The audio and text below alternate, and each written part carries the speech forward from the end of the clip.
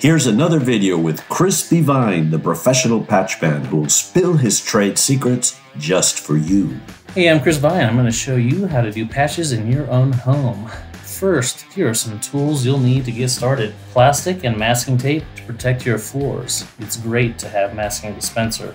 You'll want a mud pan. I prefer a rounded bottom, fits better in the hand, allowing for comfort, and a 5-inch hammer joint knife. This allows you to knock back any loose screws and get the surface nice and smooth. You'll need 8, 12, and 14-inch blue steel taping knives, and a little putty knife to mix the mud in your pan, and a little brush to get the dust off your baseboards before masking.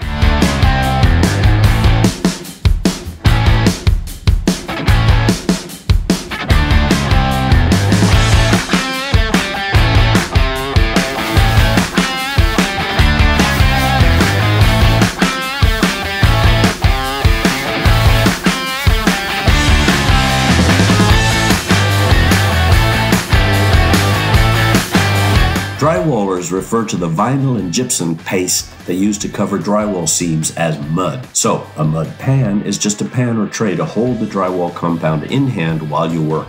Right, so here we found the extra piece from the patch. It's going to fit right back in here perfectly. What I'm going to do is do kind of the opposite of the California patch. We're going to make some sort of backing out of nothing. Since the hole is so small, we don't have really a means to stick, any sort of wood in here or anything like that. So this is something that you can do quick and easy in your own home, just like this. Chris refers to a patch using drywall paper peeled back off the piece to overlay on the wall. It's a cool method for small holes. You can Google California patch to see it, but Chris's method is simpler and much cooler. This is an ultra-thin mesh tape. You can clean it up and it gives you a nice stick. Stretch it across the back of your filler, place the filler into the hole, and that's the backing. Easy enough. Let's put 4 little pieces of ultra-thin tape over the top of the edges. Use ultra-thin to help you avoid any humps in the final patch. You'll need a 2-inch putty knife and 5-minute mud. If you're unskilled, I'd use a 20-minute or 45-minute mud. Calcium carbonate or ground limestone is the main ingredient in drywall compounds. They add talcum to make it sand easily. Yup, it's the same stuff that you put on a baby's butt.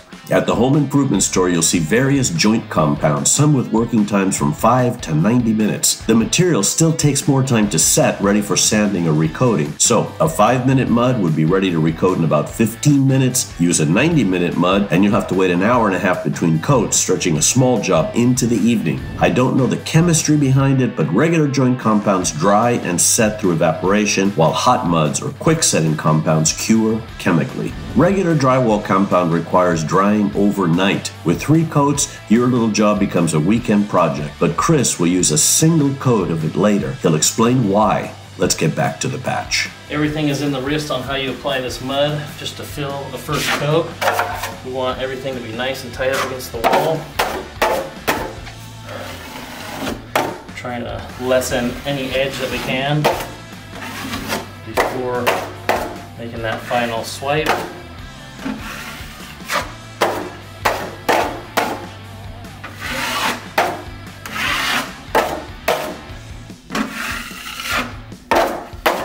Pull 2 different directions. One, so that way the mud goes this way, and one for this application. That way it helps lessen any bubbles that this may create. I'm getting my second coat. Notice that by keeping my knife at a low angle and working the edges, I don't need to do any sanding between coats. Hot mud is harder to sand, so try not to. On my third coat, I use USG's +3. It's very light and easy to sand if necessary. It will not flash once primed and painted. On that final coat with regular mud, this allows it to be sand free. We've pulled every layer as tight as possible. So it's going to be just like the wall surface, no humps, no sanding. On the next video, I'll show you how to do a bigger patch and how to texture.